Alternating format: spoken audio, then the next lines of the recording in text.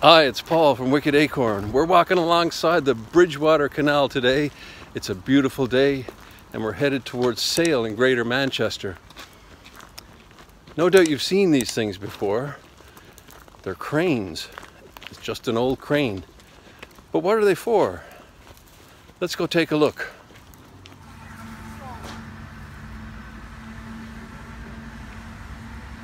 For over 2.5 centuries, we've been enjoying the benefits of the Bridgewater Canal. But it didn't always look like this. You wouldn't see canoes and kayaks. This was a working canal. This was the land of coal and cotton. There were no beautiful boats like these.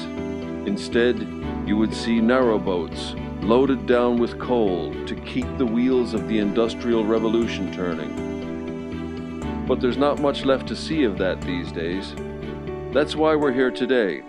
I want to find out what this thing is.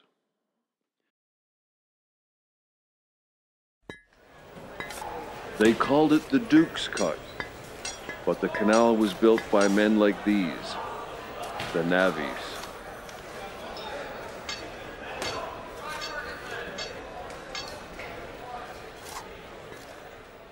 It was the idea of this man, Francis Egerton, 3rd Duke of Bridgewater. He needed a better way to get his coal from his mines in Worsley to Manchester, a distance of some 10 miles. And at the age of just 23, he brought his first bill before Parliament. He promised to lower the price of coal to no more than 4 pence per hundredweight. Within its first year of opening, the Duke's Cut had cut the cost of coal by more than half.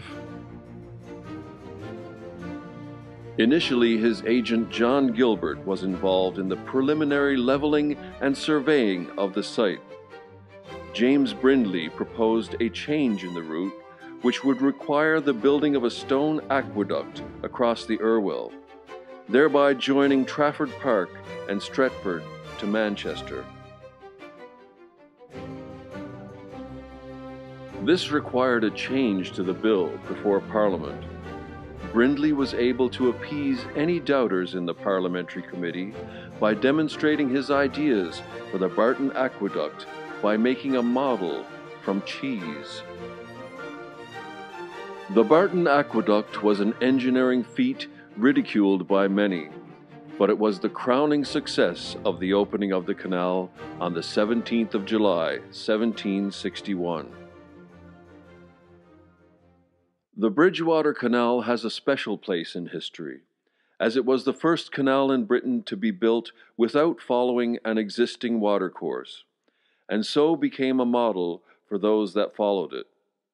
At 39 miles long, it is considered to be the first true canal in England. Built all on one level, its route followed the contours of the land to avoid the use of locks. So, what's all this got to do with cranes? Well, you remember there are no locks on the Bridgewater Canal. There's enough water in the Bridgewater Canal to fill a football pitch to nearly the height of the Burj Khalifa, the tallest building in the world. The water at Worsley is the same height above sea level as the water at Manchester, and the same all the way out to Runcorn. And that means if you poke a hole in it anywhere, it all drains out. The Bridgewater Canal had become one of the most important lifelines in the country. The loss of water was always of great concern to canal builders and those that used them. From the very beginning, they employed lengthsmen.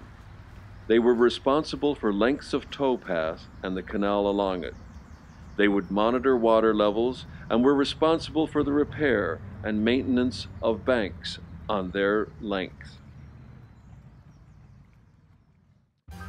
The powers that be were always worried that the Germans would use the canals to invade the country.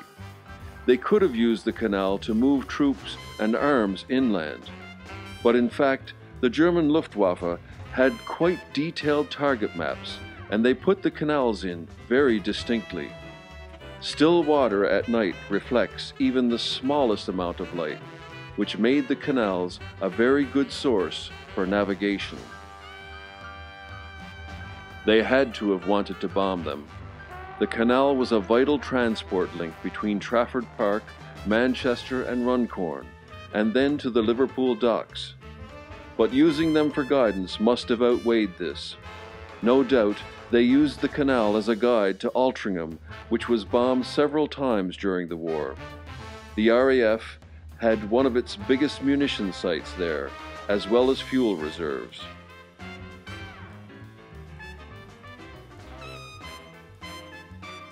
If the canal suffered a direct hit, stop planks would be swung into position by a crane. This would prevent the canal from being drained along its entire length. Cranes and planks were situated around every 2 miles along the canal. These relatively short stretches could be isolated to facilitate the repair of the canal banks without too much disruption to this vital transport link. So here's how it works. We made a little mock-up of the Bridgewater Canal in our garden. You can see our little stop plank crane, and the brick represents our stop planks. Canal boats, loaded with coal, of course.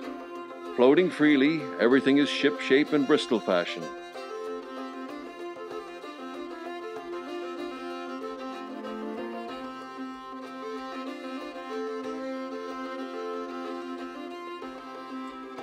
But oh no, there's been a breach.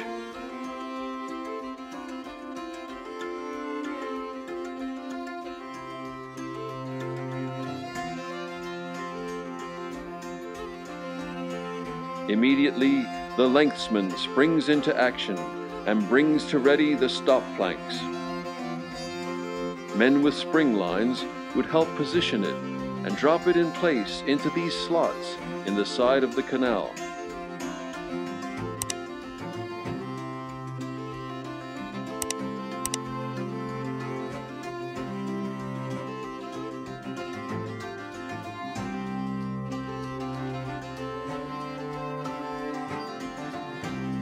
Now one section is isolated from the other. The water is still draining out of the breach, but all the water on the other side of the stop planks has been saved. I haven't been able to find any information on how long it took to fill up the Bridgewater Canal. It must have taken months and months. I believe it's only filled naturally from the runoff from the mines at Worsley.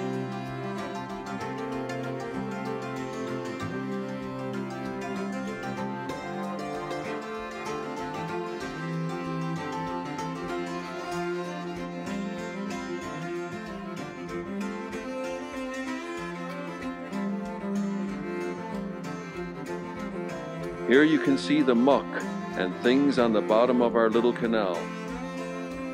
Just imagine what's on the bottom of our real canal.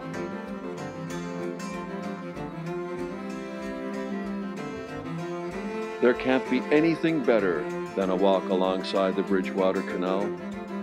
It's one of the most beautiful places in Manchester, and we do a pretty good job of keeping it clean and tidy. But if ever there was a breach and the canal was drained, this is what awaits us at the bottom of the canal. A stinky, tangled mess.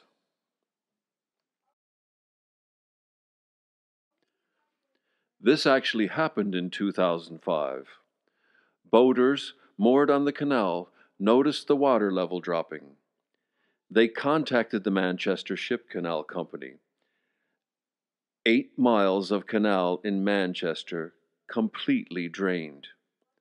The problem was caused by the failure of a wooden sluice gate at Castlefield. I spoke with Liam of Canal World, and he had this to say about it. Unfortunately, a lot of the stop planks and cranes are in a state of disrepair, and the only one functioning at the time was the one in Sale, which meant that the section between Sale and Castlefield was drained. It was amazing to see the buildup of things on the canal bed. You could clearly see what would normally lurk under the water. Shopping trolleys, road cones, motorbikes, tires, washing machines, bricks, the lot. How we managed to get our boats along is quite a shock.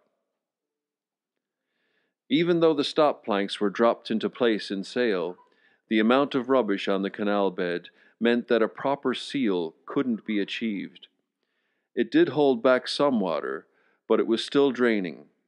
The stop planks in Broad Heath were also deployed, which did the job.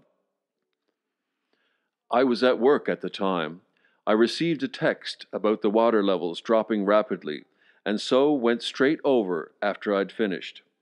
At the time, the two maintenance team guys were preparing the crane, and I was roped in to help, along with my dad.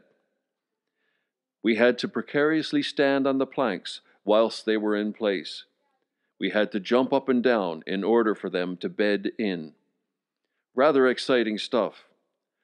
The stop planks hadn't been used for God knows how long. They just weren't doing their job.